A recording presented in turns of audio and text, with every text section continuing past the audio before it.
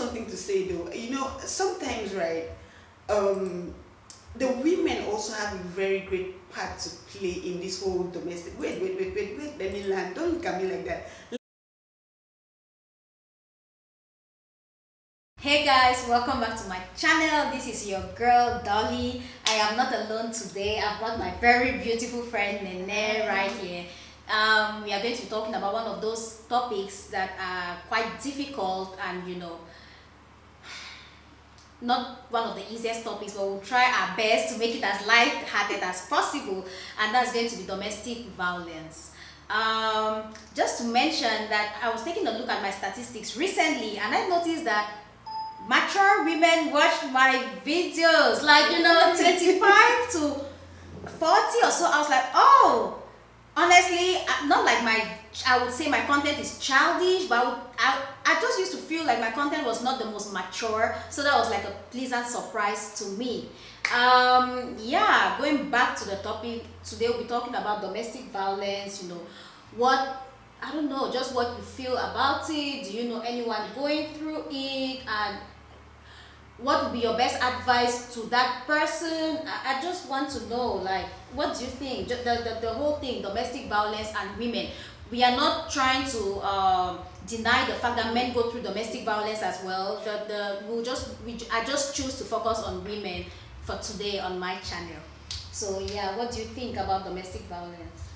Well, to be honest, domestic violence is a really serious topic, and I feel like in this day and age, a lot of women still go through this, and they close up. Yes. And I'll start with the advice. First thing you must do, you have to leave before you kill yourself in the process, because it starts like this. The first time it happens, you're like, did this really happen? The second time you're like, oh no, it must have been a mistake, or you just want to give them a second chance. And then the third time you're actually ashamed. And that's a trend that we follow. And most of this domestic, most of the people who inflict this abuse on people, they are very remorseful.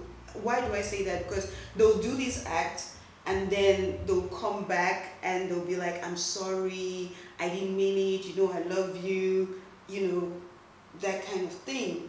And women, we get too emotional sometimes. We're like, oh no, yeah, he does love me, I love him, he's going to change.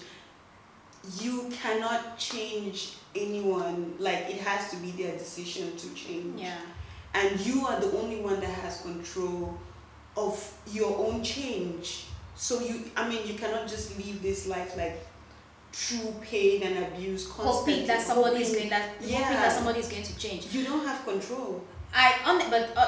Well, I honestly don't understand how you would live in denial of physical abuse. Like, let's be frank. Look at my skin complexion. Look at me. Imagine they punch my eye. How do I look at my swollen eye with blood that has clotted everywhere, and I'm in denial? How? I'm in denial of what? Of what I'm seeing in the mirror, of my reality in the mirror, or what in God's name am I living in denial for? I cannot understand that. No, that's just the truth. That's why I say maybe this whole domestic violence thing, physical abuse thing, maybe it's relative, because some of us, I cannot even hide it. Fine, I may do the whole long sleeve and just wear clothes that cover everything and sunglasses, but at the end of the day, what if my husband beats me up and that's the next morning I'm supposed to be in a conference, like a really, really important conference? So how do I explain my swollen eye to my bosses? Yeah, how do I start explaining that? Even if I can wear all the clothing and stuff that they don't get to see the bruises, the blood clots and stuff like that. No, anyways, do you know anyone, do you happen to know anybody that has gone through domestic violence? Well, I've met a few people, you know, that have experienced that, and well, this is probably the first time I might be saying this. I haven't ever told him, but earlier on, when I was about 23, 24, I went through that situation for a very short time, and it was a very, very scary period for me, because growing up, I never experienced anything. I mean, my dad, the relationship my parents have, I mean, when it happened to me, I was like, so this is real, because I had always like laughed in the faces of people. I'll be like, ah, massa, that thing is not like, seriously, why have you not gone? Why, like, how do you leave it? But then the truth is, like I said earlier, the first time it happens, you're so shocked that you cannot even like honestly open up to anybody. And then it happens the second time and you're like, no, before I can talk to someone, I'm sure this was a mistake, I'll give a chance. And the third time, you're actually ashamed because a whole you have experienced this. I mean, like you not once, not twice, thrice. Right, exactly. Sorry, I just really want to wait. Domestic, as honestly, punches that your face gets swollen and stuff like that. Yes, and it put me in a position where I myself became aggressive at the point where I could not take it. I became aggressive, and that was not a place where I wanted to be. It was really scary. My dad has never beaten me in my life. I've got the sweetest dad in the entire world.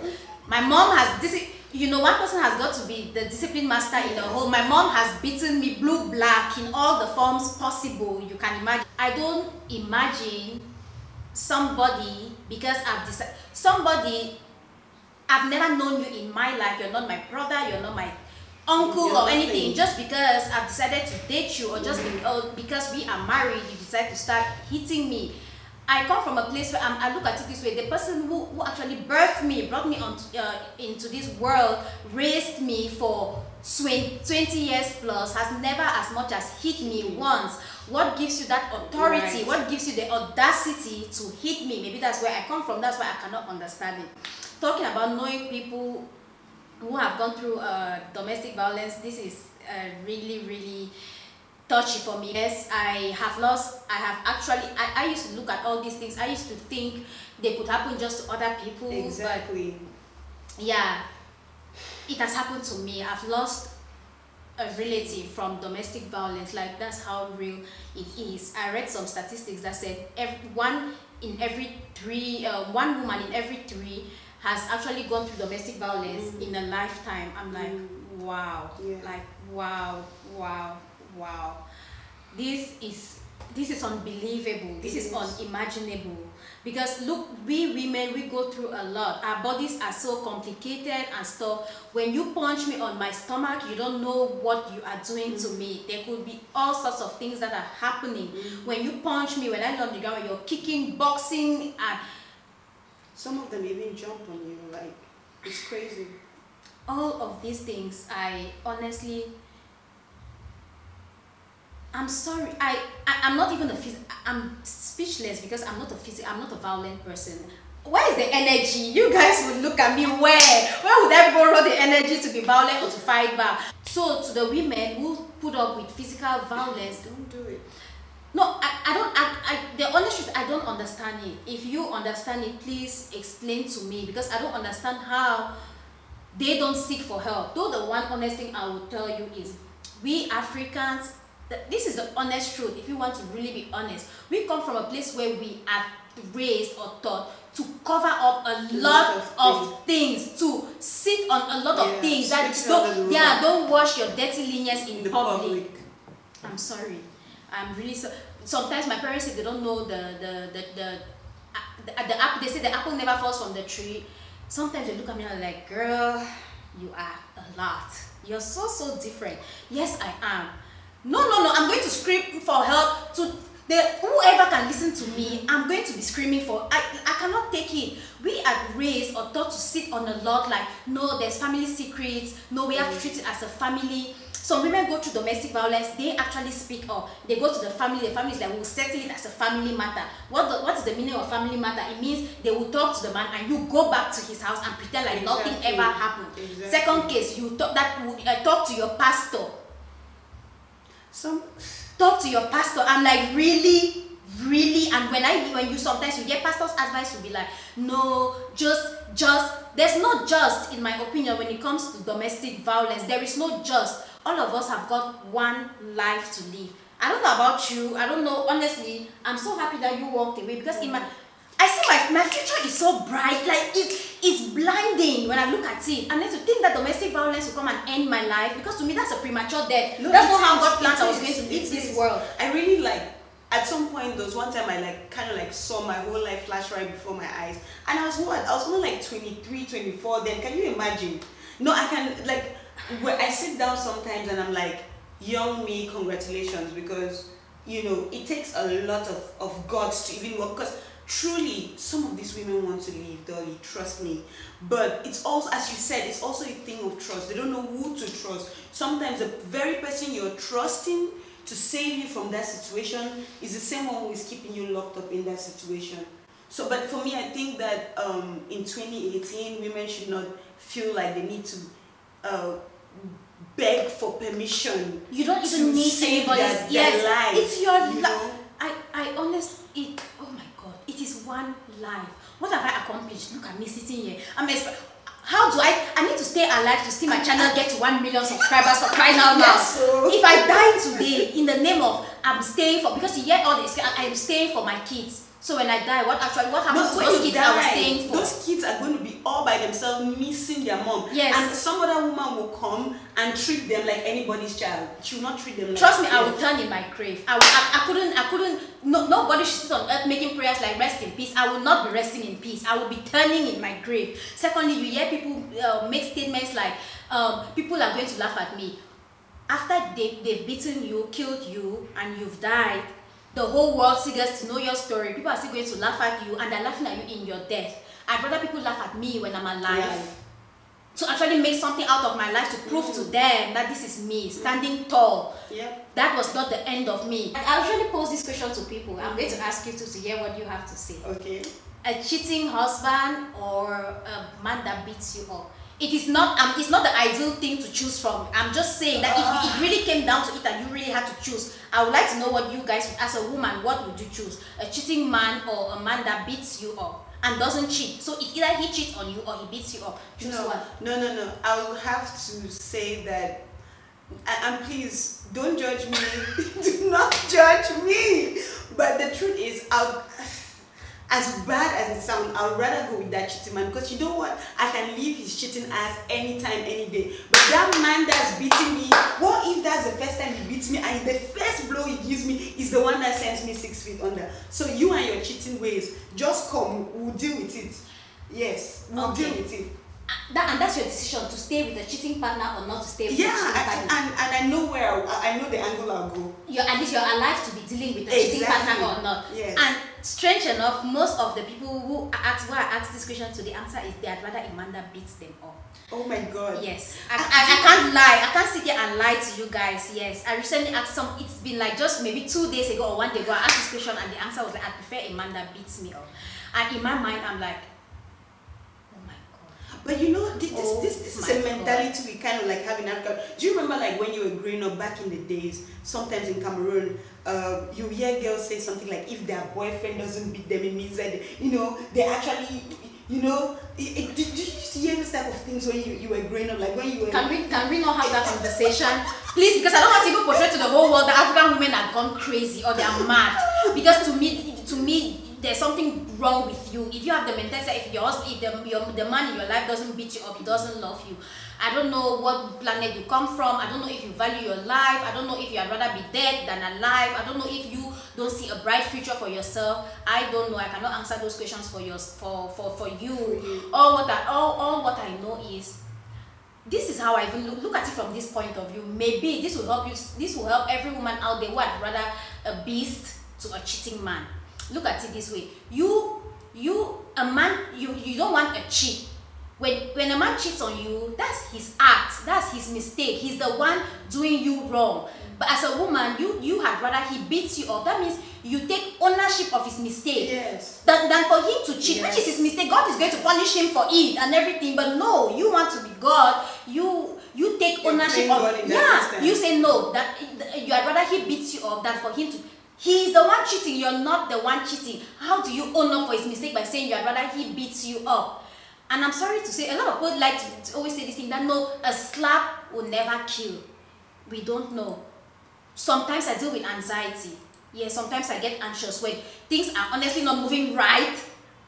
I panic. Yes, my heart starts racing and stuff. What if I've had one of those rough days, or what if I just got fired and I could not have that conversation over the phone with my husband? I come home and we pick up a fight, we are fighting and things get messy, and I say something and he slaps me. That's just, everyone always says it's just a slap. A slap will never kill you. I'm sorry to say, but I totally disagree with a slap will never kill you. What if that's when I'm anxious? What if that's when my heart is racing and maybe I'm gasping for air, I'm trying to, he doesn't see it and stuff, and he hits me, and that's the end of me.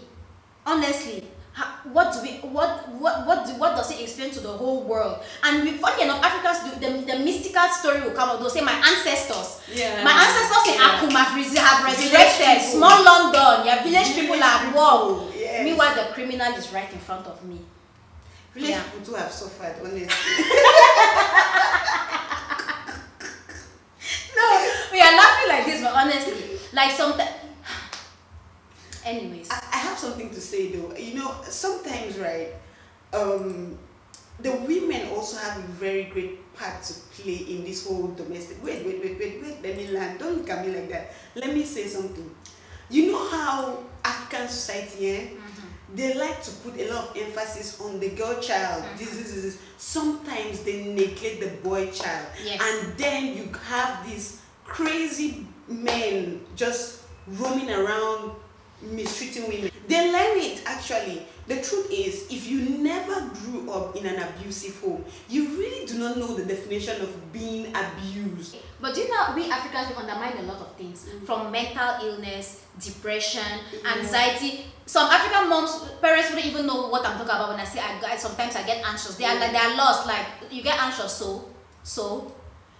And sometimes I may have a son that has anger management problems. I don't realize that that's actually a problem. The child needs somebody needs to go through counseling, therapy to manage, to deal with that problem. Africans, we don't know most. I'm not saying everybody, but most, we don't recognize a lot of things. We don't recognize mental illness. We don't recognize depression. We think that we were born from iron and fire. Like, you just have to be very strong. Like, man or woman, there's no difference. Man or woman, you have to be, strong, caterpillar, as you sit like this. They'll say, boy, don't cry, boy, like, seriously, let these people express their emotions, because now they have pent-up emotions. Yeah. And then, but honestly, like I was saying, if you did not grow up in that kind of environment, you really do not know anything about it. So most of these people, when you go down and check history, it's something that they have lived through it, and they feel like this is what is right. So actually, that's why they feel like they can get away with it. Exactly, but that's why I say we, the women, not the abused women, but the mothers of today, we need to put emphasis on our sons. Kings don't need women. Exactly. There's no man in his right mind who loves his wife. You cannot say, I love my wife, but I beat her to correct her. No, she's not a child. Imagine you see me, my one eye has solo. You want to tell this way, blood has clotted. No. Will you not be confused? Very confused. I still don't understand it. I may have gone through something like that, but even till today, I will never understand it, and I don't want to understand it. My answer is, women, girls, whoever it is, if you find yourself in a situation like this, if you feel like you cannot talk to someone, leave and then find a counselor, find someone that you can really talk to. Your life comes first, before marriage, before every other thing. Your life comes first. And sometimes we women think that, oh no, we're indispensable. When that happens, we're the only woman in his life. You die, mommy. Right at your burial, he's going to like replace you. Okay. No, that kind of man. I'm not talking about. Yeah. Dolly's husband is the sweetest man on the planet. No, my husband is the sweetest man. Amen to that. Thank you. This is everything we want. We just wanted to, just touch based on this topic to, just throw out some awareness out there. Like I said, I've lost somebody, a loved one, due to domestic violence. I just wanted to talk about it in a light-hearted manner. Thank you for coming onto this channel. Thank you. I hope you come again. If you have watched and have not clicked that subscribe button, the best birthday present you guys can give me which is my birthday is coming up soon. I'm a Gemini. Where are all the Geminis? My birthday is next month. Is to, you know, get my channel to grow. I don't have a figure in mind. I just want to see growth, because when you subscribe, that's your own way of letting me know that you love my content. See, don't forget to drop a comment as well. Let me just know what you guys think about this topic. See you in the next video. Bye.